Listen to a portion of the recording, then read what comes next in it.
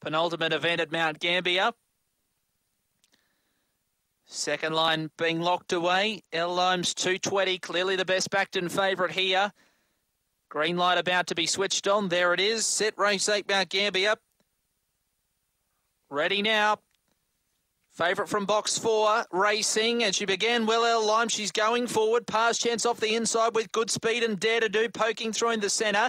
There followed then by Fantastic Flame. Perseverance goes back to the rails and back to last Charming Charlie, who quickly now makes ground, though. Dare to Do led the way, 2 lengths to El Limes. Charming Charlie's up to third now, then Pass Chance followed by Fantastic Flame. Perseverance at the rear.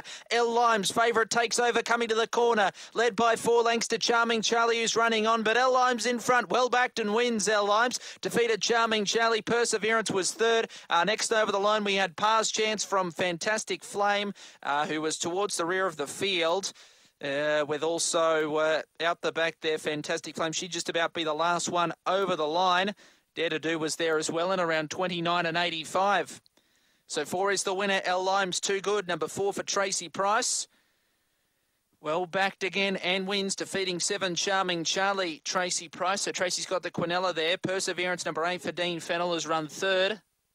29.85 the run 2. 2 Dare to Do has run fourth. My apologies there. 2 Dare to Do has placed fourth.